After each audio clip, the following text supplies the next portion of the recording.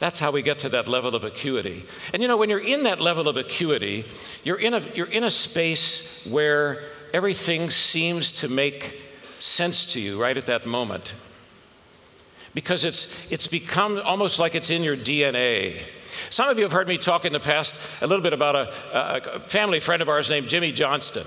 I sometimes jokingly call him our nephew, even though he's actually my sister's nephew on her husband's side.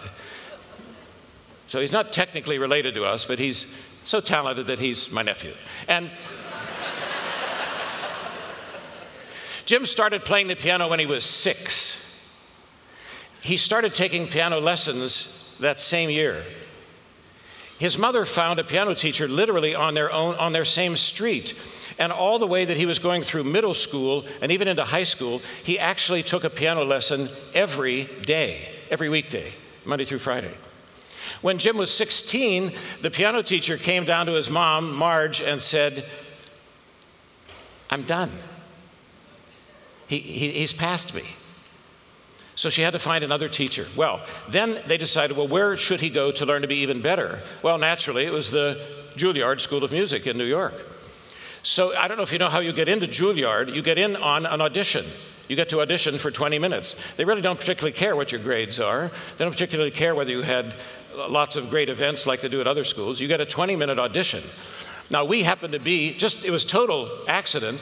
My wife and I happened to be in New York on the day that Jim auditioned.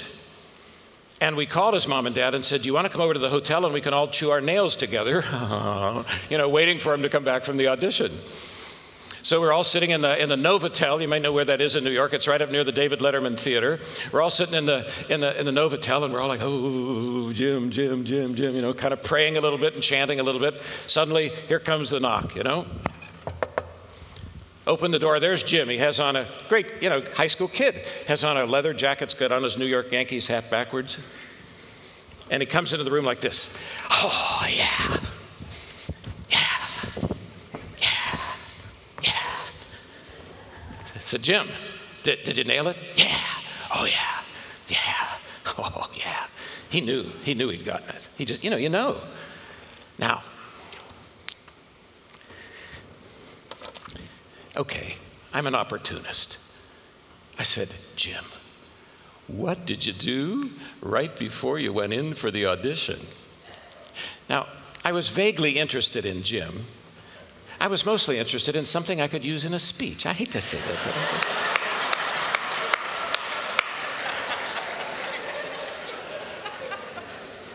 I was hoping he'd say, "I sat quietly in a corner of the backstage area and prayed that God would give," you know, or "I visualized myself on the main stage at Carnegie Hall. And when I finished, hundreds of people rose as one, and the thunderous..." I was hoping he'd say that. He said, "I drank 3 Coca-Colas really fast."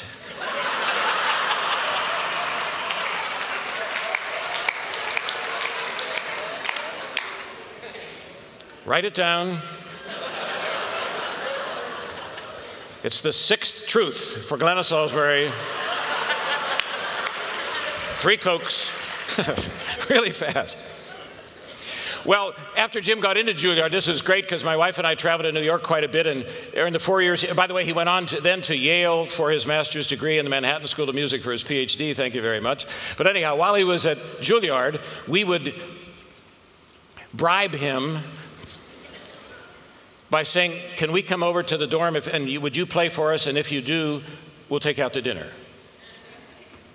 So this one day we go into and you can imagine these practice rooms at Juilliard are these amazingly acoustical places. So we're sitting in the room and Jim comes in and he sits down at the piano. He has no music in front of him and he plays this amazing piece of music.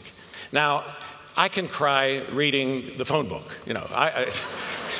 I can cry reading my electric bill. I can cry reading what people are doing in Washington, D.C. right now. I can cry very easily.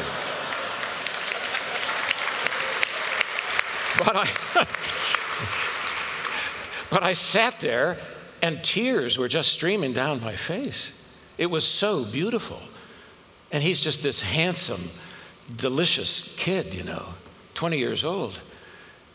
And he looked over when he finished and he said, Lou, I'm sorry. No, I said, Jim, Jim, no. Don't be sorry. It's just so good, so good. He said, well, I could have done it better. And then here was the phrase, and he gave it was a gift. He said, it isn't in my fingers yet. When you're in that state of acuity, the music of your business, it's in your fingers.